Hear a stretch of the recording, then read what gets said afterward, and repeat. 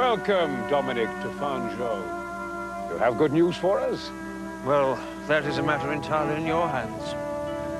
You're having repeatedly rejected the gracious hand of God. Are you the hand of God, Dominic? Or the hand of the Pope? The sword of God is sharp. It has two sides, Gilbert de Castres, but it is one sword.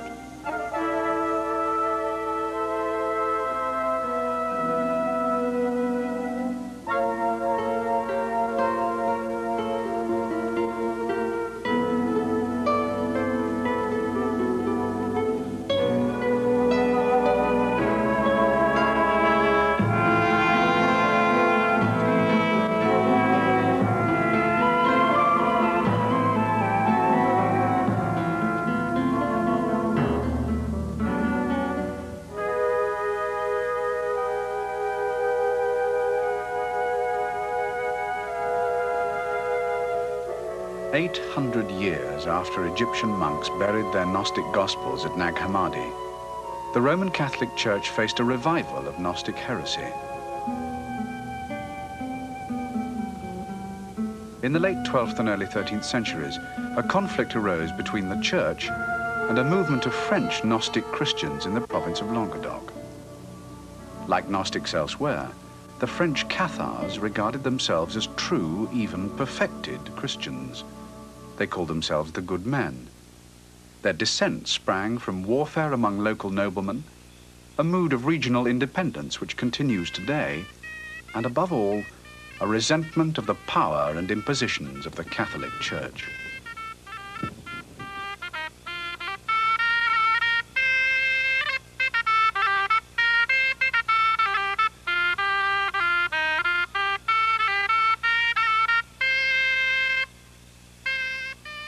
The fortified medieval villages of Languedoc still bear the evidence of the defeat of the good men's heresy.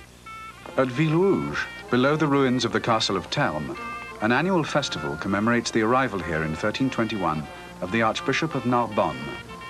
The Archbishop's mission was concluded with the burning at the stake of the last perfected Cathar, or Parfait, Belibast.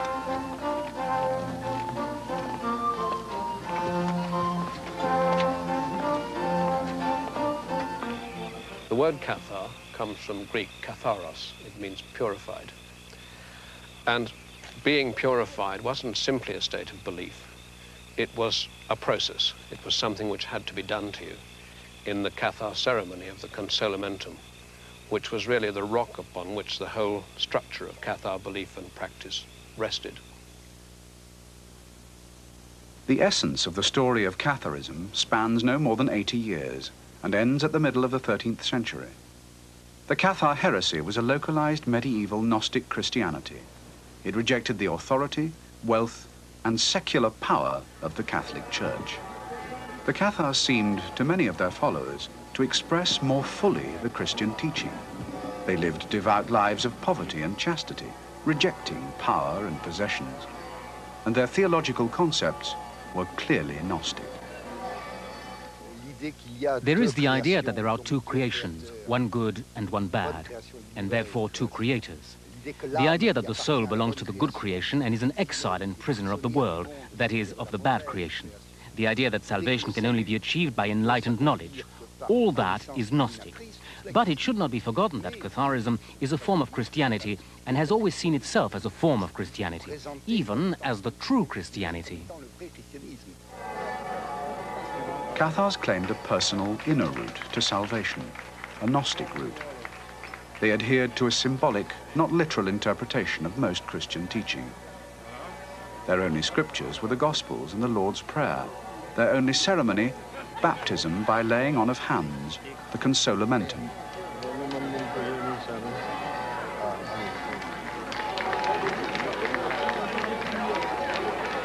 Their heresy was compounded by permitting women an almost total equality. Women, in effect, were ordained and therefore conducted religious ceremonies and administered the sacraments. Their liberalism was typical of the individuality of the region. The Cathar movement developed above all in specific political areas in the counties of Toulouse and Foix and around Albi, Carcassonne and Béziers. One has the impression that it was the tolerance of political leaders which led to Catharism developing here.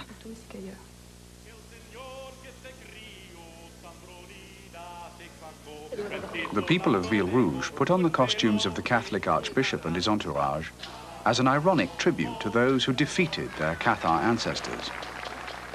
But the festival celebrates the memory of their rebellion, which was popular, local, and spiritual.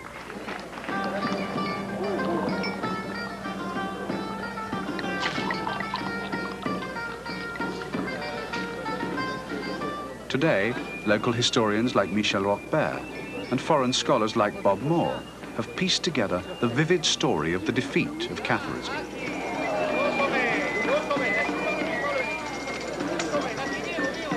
It was the secular alliance of the Roman Church and the French crown, employing fortune-hunting noblemen and foreign mercenaries, which destroyed the Cathars' Gnostic alternative and condemned it as heresy.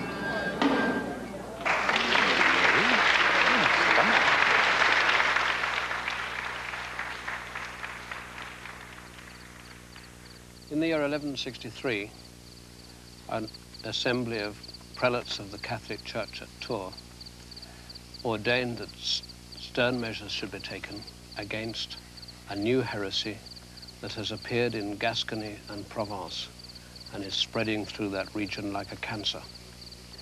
During the years that followed, they very rapidly gained supporters and sympathizers in this area and played a central role in a series of both dramatic and traumatic events which formed one of the turning points in the history of Western Europe and of the French kingdom.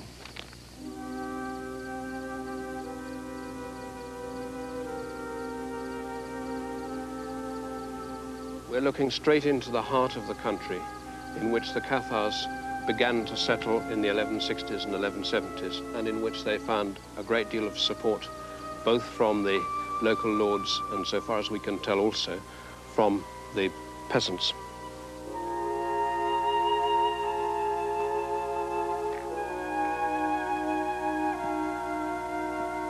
The largest collection of research archives on the Cathars is held at the Centre for Cathar Studies in the chateau at Villeiglis, near Carcassonne. Grants from the French government have enabled the centre's director, Anne Grenant, to compile files and libraries of material which have proved invaluable to students of the Cathar heresy. We have a large amount of chronicle evidence. We have vernacular poetry. And most of all, we have the very voluminous records of the Inquisition, thousands of which still survive, and which reveal a great deal not only about the beliefs and organizations of the Cathars, but incidentally about all sorts of details of their way of life. For the Cathars, the visible world isn't God's world, and God is foreign to this world. The visible world was created by the devil. So one might say that Cathars hated this world. But hatred is an expression of evil, and the Cathars could not allow themselves to hate. They wished only to love. Cathars tried as much as possible to be indifferent to the world, to matter, to the flesh, indifferent even to the beauty of the world. In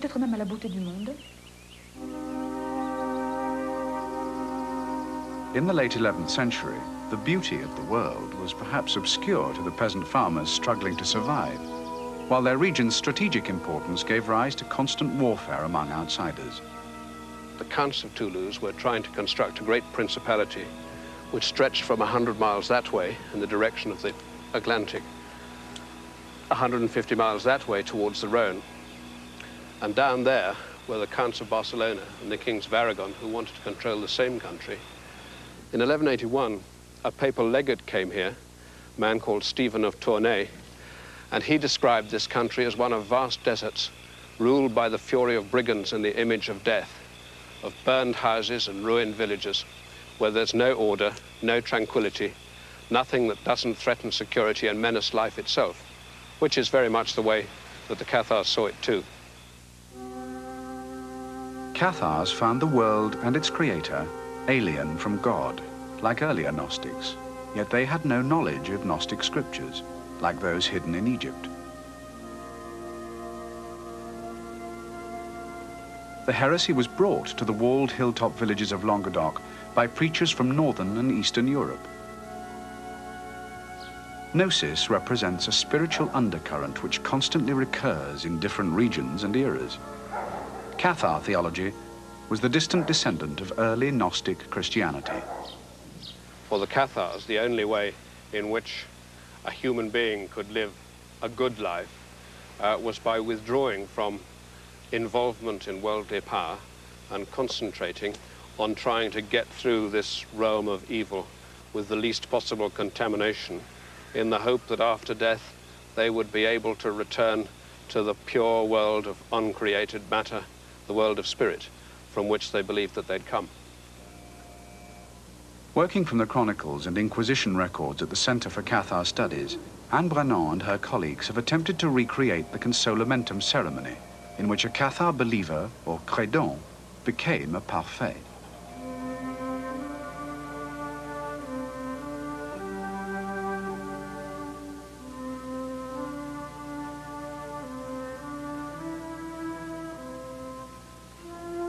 Anybody who's taken the consolamentum was a parfait.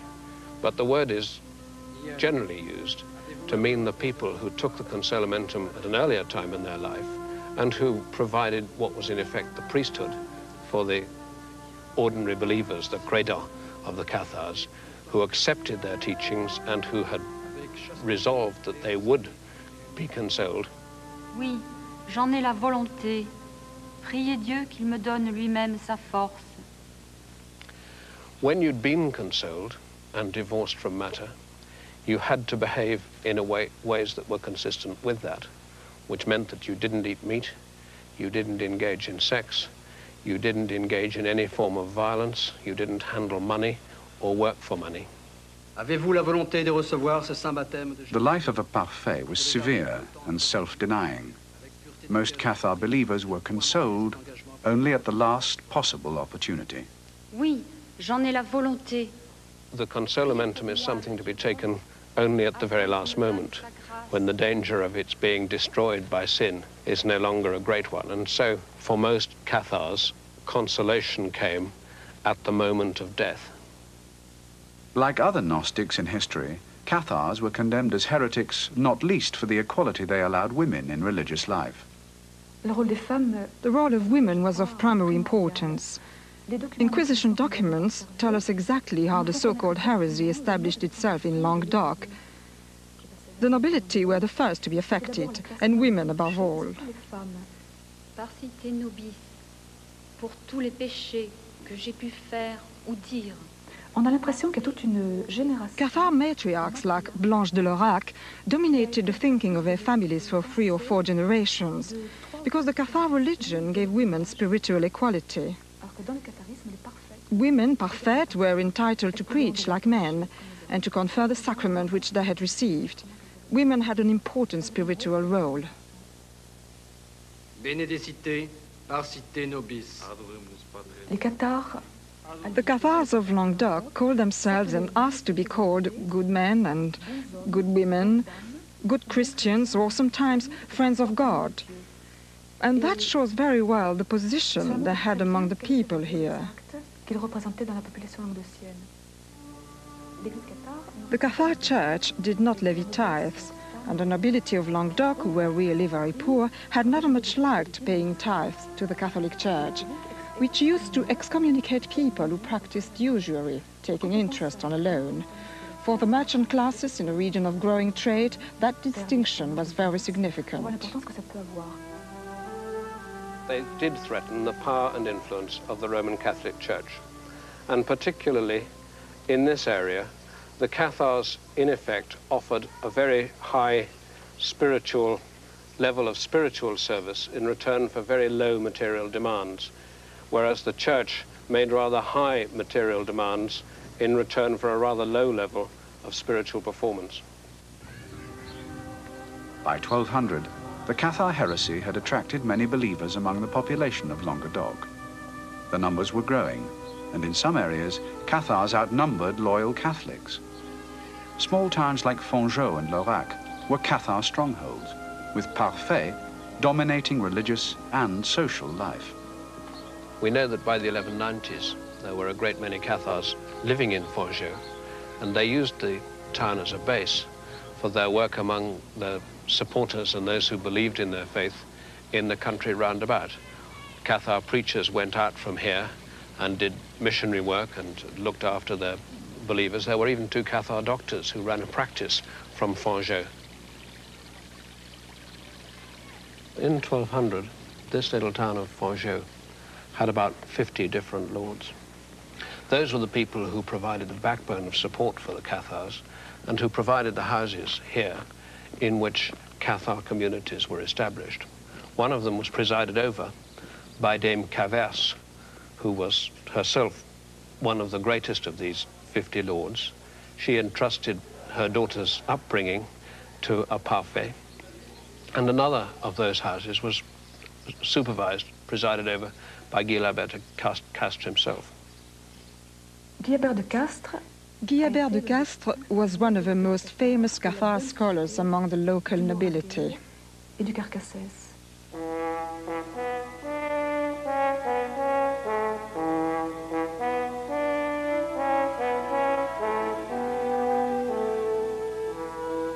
Fongeau was a town of noblemen where people talked a lot. Guillabert conducted a ministry in Fongeau for 20 years. Although he was a nobleman by birth and a formidable Cathar jouster in debates with the Catholics, Guillabert had a fervent following among all the most ordinary Cathar people. After the year 1200, the Roman Church began its pursuit of the Cathar heresy, trying to reconvert the Parfait and Crédons by preaching and persuasion. During the next 40 years, violent persecution was to follow.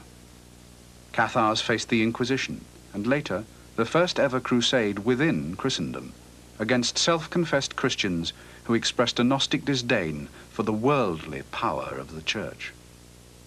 Those who are bent on increasing their power in the world seem sometimes to conceive a special hatred and terror of those who renounce it. And in the case of the Cathars, it's clear that the most important reason why they had to be eliminated was precisely that they were good men. There is really no evidence at all that there was conflict between Cathars and Catholics in this countryside until it was brought here by outsiders. That indeed was one of the things that shocked the outsiders, that they lived together peacefully enough. There is, for example, the story of a knight who was asked why he was not prepared to drive the Cathars out of his land, and he replied, "Why should we do that? How could we do that? We were brought up with them, our friends and relations are among them.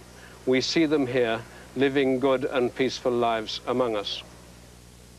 To Rome, Cathars were far from being the good men or the pure ones. They were heretics who believed that the world was not God's creation, that salvation was in the individual's hands, that suffering was inherent in the world and nothing to do with human sin, that procreation was wrong, and that the Church inflicted unnecessary penances and pain on men and women. In 1206, a Spanish monk began his devout mission to win Cathar Crédons back to the true Catholic Church. Dominic came to debate with Guillabert de Castres in the Cathar stronghold of Fongeau. Dominic engaged in a debate with Guillabert of Castres because what made him different from the people who had been here before to try to extirpate heresy was that he wanted to play the Cathars at their own game. And part of the game in this part of the world was equal and open debate. That openness and that lack of hierarchy and structure here was something which was particularly appalling for men who had spent their lives in England, in France, and in the Roman Church, constructing a hierarchical, authoritarian world which they found set at defiance by everything that they encountered when they came here in pursuit of the Cathars.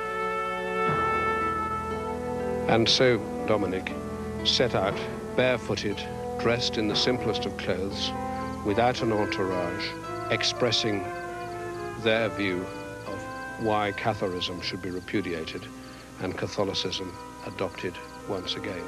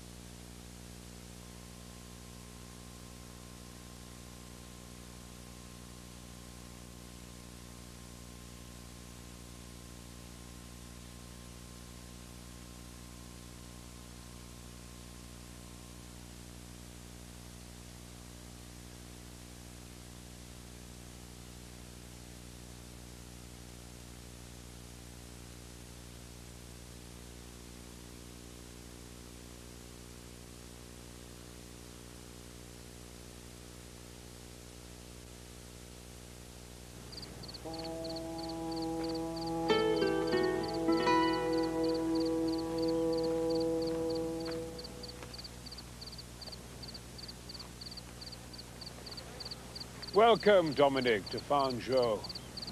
You have good news for us? Well, that is a matter entirely in your hands. Your having repeatedly rejected the gracious hand of God. Are you the hand of God, Dominic? Or the hand of the Pope? The sword of God is sharp. It has two sides, Gilbert de Castres, but it is one sword. You speak of the sword of God, papal envoy. For men it is different.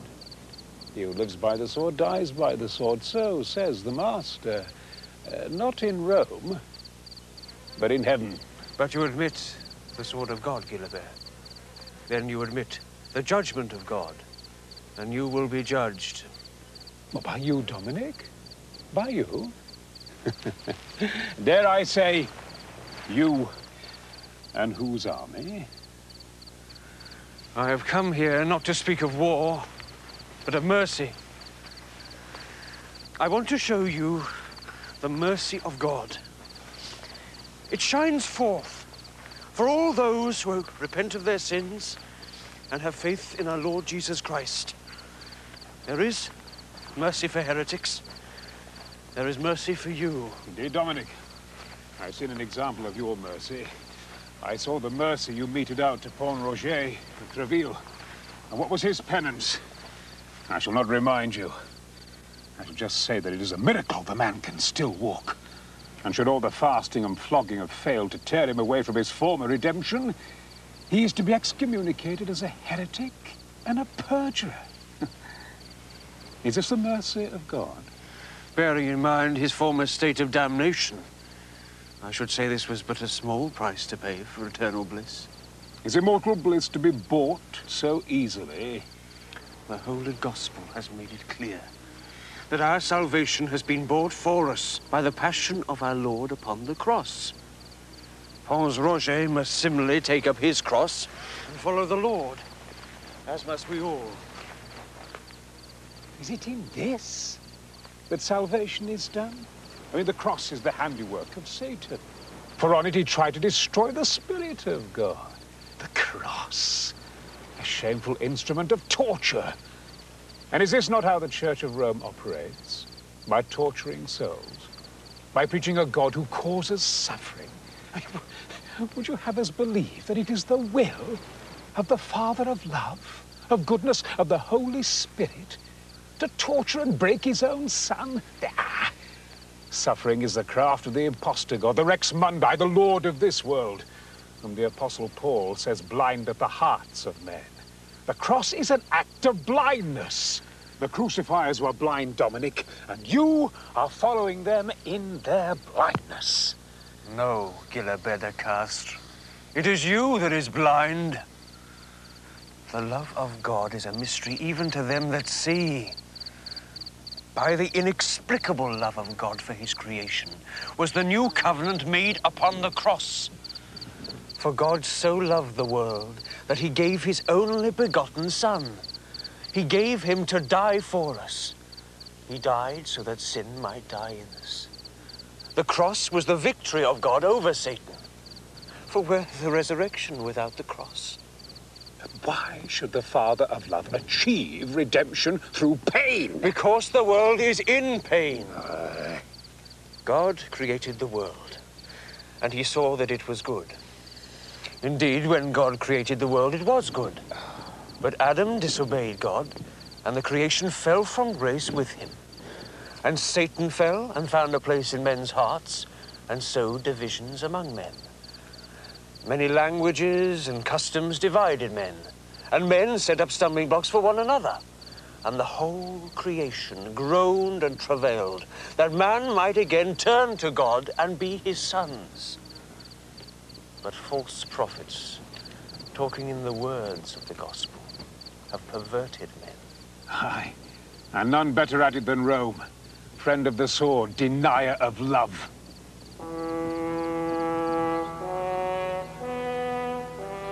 You, Gilbert, you heretics have divided the one church of the apostles. You have set man against man. Well, even in this neighborhood, thank Almighty God that some are turning away from you. Only the other day, Corvinon, of this town, was converted to the true faith, and God has granted her a Christian husband. For God created her to have children, and thereby experience God's love and grace for his creation. But your doctrines would pervert her nature. You would wish all women to be sterile. For grandparents never to know grandchildren, for fathers never to be able to teach their sons. But it is in the love and grace of God that these things shall be, and they shall. Are you married, Dominic? Does the church allow its priests the grace and love that you speak of? Is it? Am I married? No. No. God did not will it so. Didn't he? Does the church keep love and grace from its members? No, indeed not.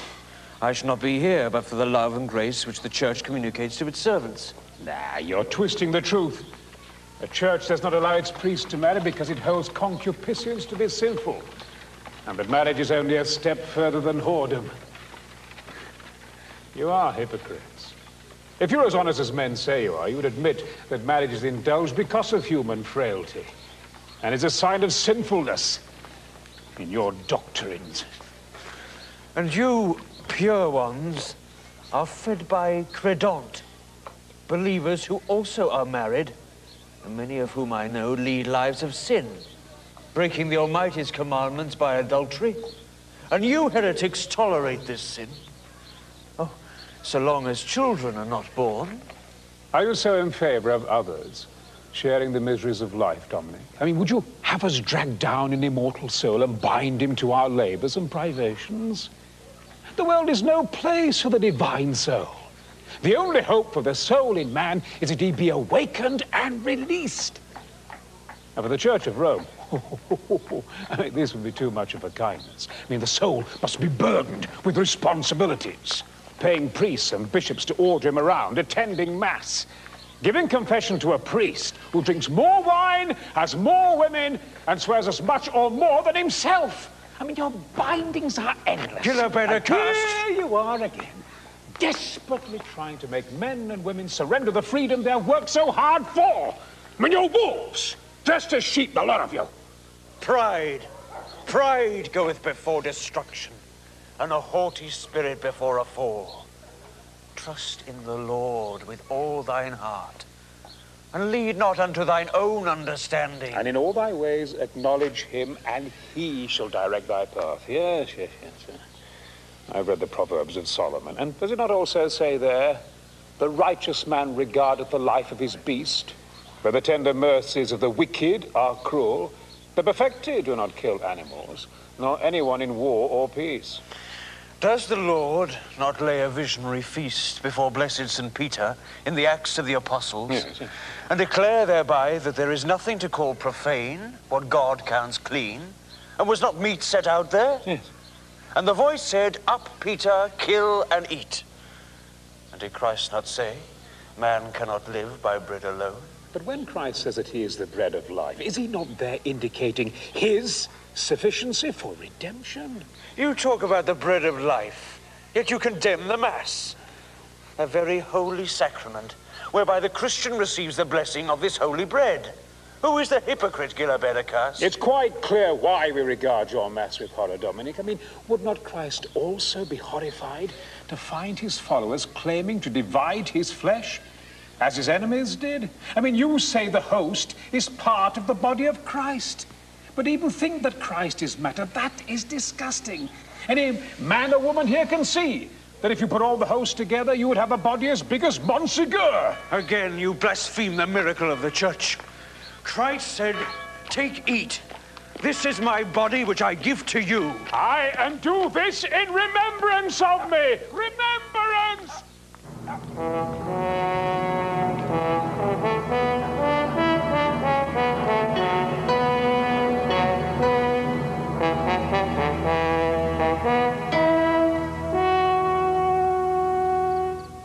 Dominic! Let us look at the facts and uphold the truth. Your Mass is an agent of your church. No attendance at Mass, no Roman Church. No power for the prelates. No money for you to wander the length and breadth of the country. You think if there were no Roman Church, the body of Christ would not exist. I mean, don't you know that the body of Christ is spiritual and always was? All things that truly exist are spiritual. For Rex Mundi could do nothing lasting. The measure of Christ's church is in eternity. But the measure of the Church of Rome is in the succession of its prelates and the girth of their bellies. The Church has outlived all the heretics that ever Satan sent against it. Dominic, you count your worth in years. These were set by the Lord of this world to grind men and women down with every passing second, with each year drawing them on and on to the corruption which is his warped creation. Truly, speaks St. John of the Word of God. Without him was nothing made. This nothing is the foundation of your church. It is of the world. And no matter how much you imitate the perfecti, by leading a life of austerity and hardship, you cannot deny this. Oh, Dominic, Dominic. You'd make a far better parfait than lackey to Rome. I tell you, pure one, rather than be in your shoes when the judgment comes, and it will come, I would rather be torn limb from limb, and thus my martyrdom be prolonged. I would rather be a mere limbless corpse, with my eyes gouged out, wallowing in my own blood, that I might win the martyr's crown for resisting your heresy. And you accuse us of hating the world.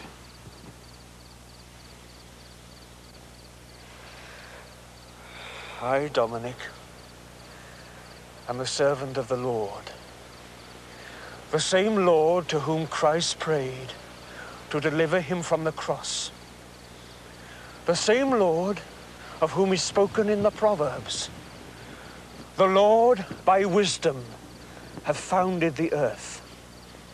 By understanding hath he established the heavens.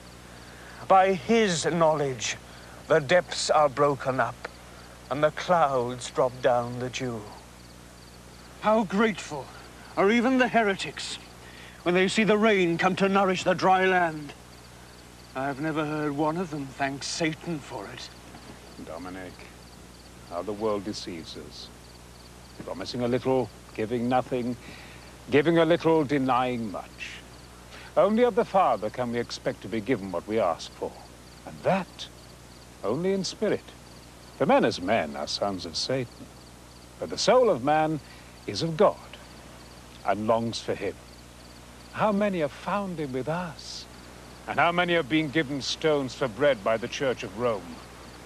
Before I leave you, Gilabedicas, I must tell you something. For a year now, I have spoken words of peace to you. I have preached to you. I have besought you with tears. But as the saying goes in Spain, where a blessing fails, a good thick stick will succeed. Now we shall rouse princes and prelates against you. And they, in their turn, will assemble whole peoples and nations. And so many will die by the sword. Towers will fall, walls will be reduced to the ground, and you, all of you, will be reduced to servitude. Thus force will prevail, where gentle persuasion has failed to do so.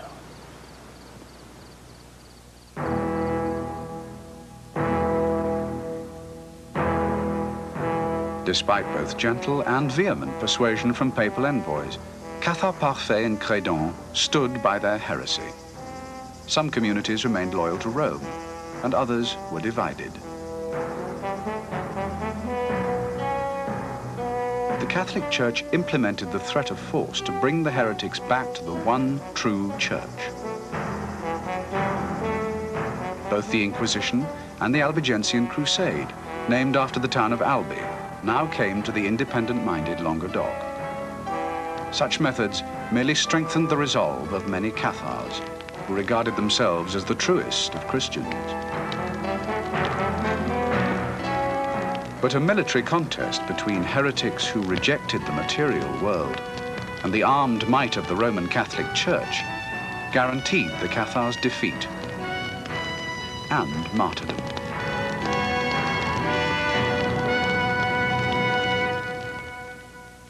The history of the war against the Cathars was particularly marked by a number of really massive holocausts.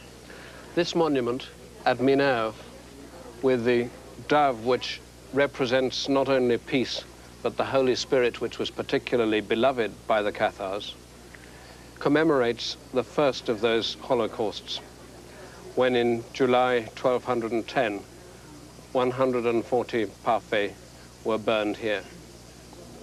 Minerve was put under siege by the crusading army in June of that year, and with its astonishing natural position, might well have remained impregnable.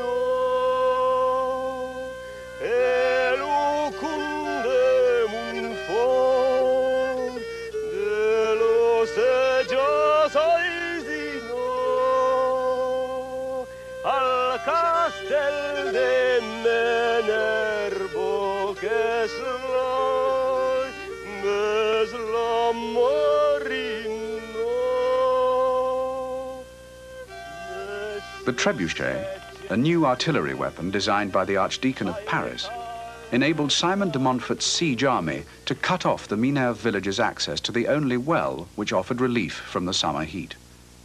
The rules of engagement for the sieges of the Crusade were quite clear. When Cathars surrendered, as was always inevitable, unrepentant Parfaits who had undergone the consolamentum would go to the stake. But the believers, the rank and file of Catharism, would go free if they accepted Catholic authority.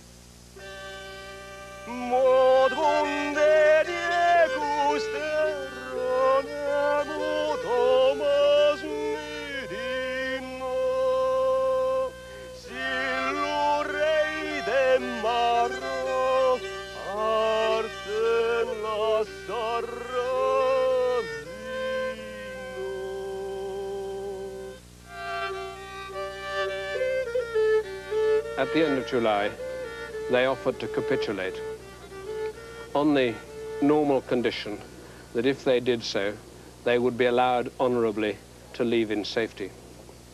The papal legate Arnold Amaury, who was the real commander of the crusading armies, found himself divided by this offer to surrender, because, as the chronicler said, he passionately desired to see God's enemies die, but as a monk and priest, he didn't dare to strike the blow himself. The army entered Minerve, led by the cross, which was carried here to the church. And then Arnold Amaury himself and Simon de Montfort went from house to house, knocking on the doors and inviting the Parfaits to renounce their faith and return to Catholicism. And they replied Why preach at us? We have our own faith and care nothing for the Church of Rome. So 140 of them were brought to the great pile of wood which had been constructed here, and the chronicler says, our men didn't have the trouble of pushing them into it, for their obstinacy and their heresy was such that they flung themselves joyfully into the flames.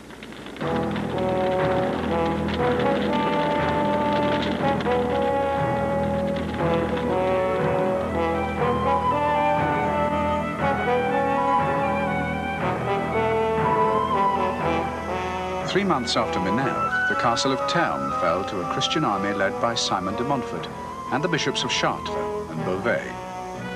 The crusade represented the good thick stick that Dominic had promised, and more. It went hand in hand with the persuasive methods of the Inquisition to get Cathar believers to confess and recant their heresy. Both prongs of this attack were far cruder than the earlier efforts to debate real theological differences with the Cathars. Now they were to be treated as criminals.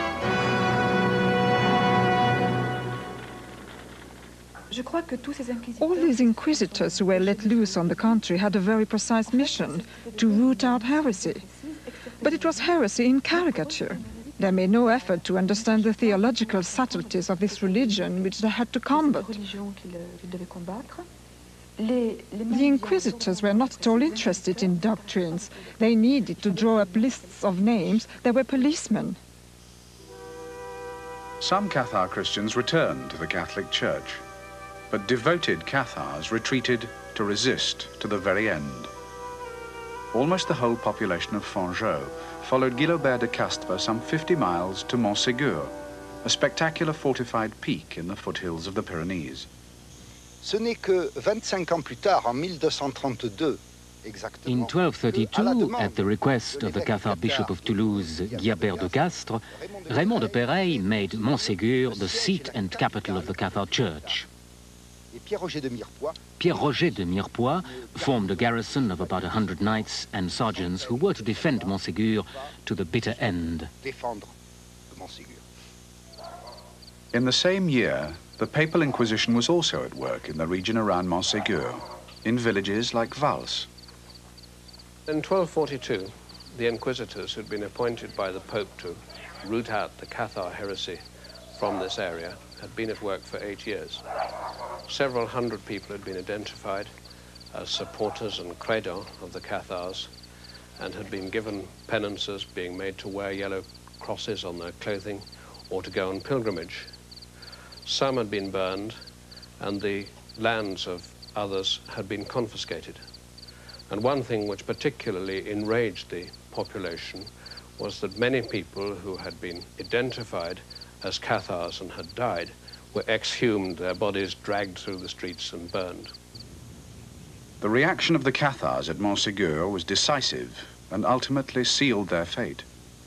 A raiding party of knights and sergeants descended from the castle and assassinated a party of 4 inquisitors near Toulouse. One of the assassins, who became one of the last defenders of Montségur, was the Lord of Vals, Guillaume Adhemar. His family history sums up a century of religious change. His sister was a parfait, and his father had taken the consolamentum on his deathbed 15 years or so before. And yet, not much more than 100 years before that, at the beginning of the 12th century, Guillaume Adhemar's forebears had commissioned an extraordinary series of frescoes for their church here at Vals. The theme of these frescoes, which were painted a little after 1100 by Catalan artists, is the incarnation and life of Christ. We have the Annunciation to the Virgin directly above my head, and over there the baptism of Christ. Perhaps most remarkably, in this context, Christ giving the keys to St. Peter, which is, of course, the episode on which the claims of the Roman Church to supremacy over the whole of Christendom were founded. Now, those themes would have been quite repugnant to the Cathar descendants of the Lord who commissioned these frescoes, who found the idea of Christ in a human body disgusting and abominated and loathed the Roman Church. So in the course of the 12th century, the members of this family went through a religious transformation from the conventional, possibly rather fervent Catholic piety which commissioned the frescoes to the committed, last-ditch Catharism of Guillaume Adhémar. It was the assassination of the Inquisitors which made Montségur the last ditch for Catharism and a lasting monument to the defeat of this medieval Gnostic Christianity. C'est le choc en retour. L'Église et le roi de France décident. Before long, the Catholic Church and the French king responded and decided to overthrow Montségur. In the spring of 1243, a huge siege army was set in place. Inside, there were 205 or so parfaits, both men and women, the garrison of about 100 soldiers, and 131 other women and children who have been identified. So there were 450 to 500 people who were to hold out for 10 months against the royal siege army.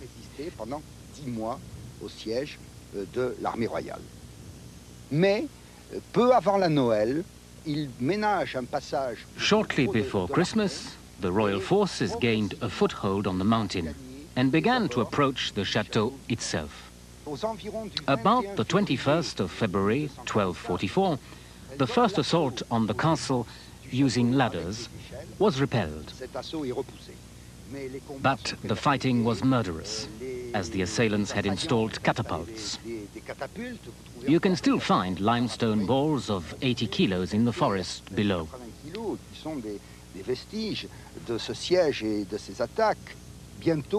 The defenders were soon in a hopeless position.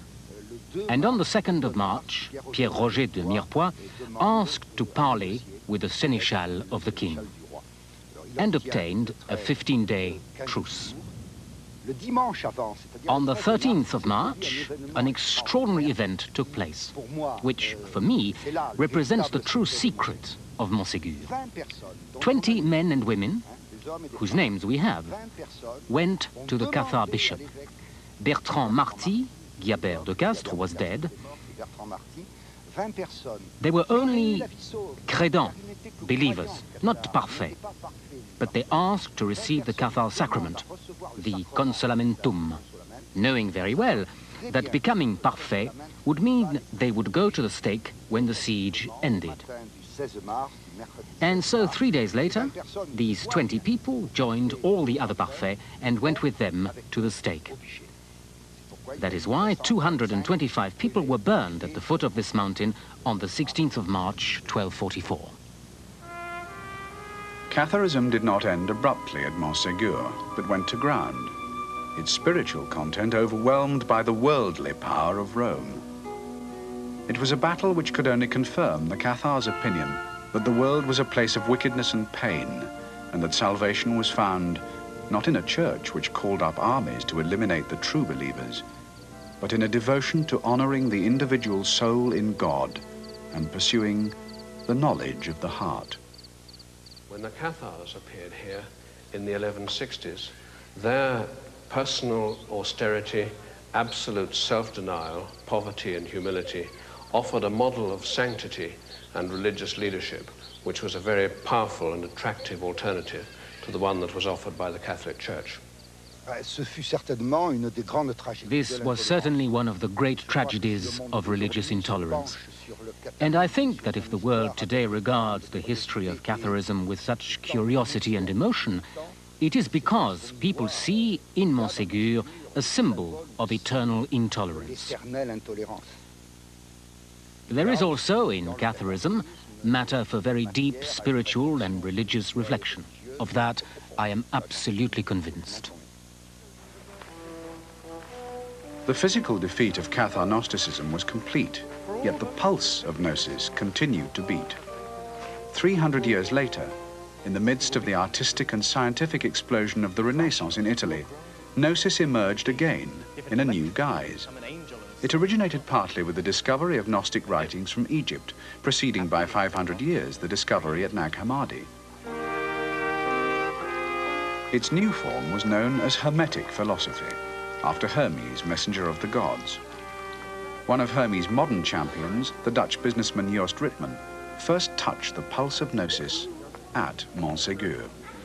I think that the very first time that I came to the south of France, the architecture of this castle struck me so very much that I knew inwardly that it was not only a building to protect people, but that also, as a human being has a value, I believe that this castle was built to carry a value.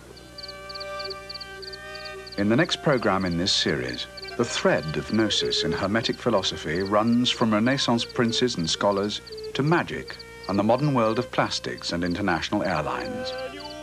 The heretics died, but the heritage of the Cathars survived.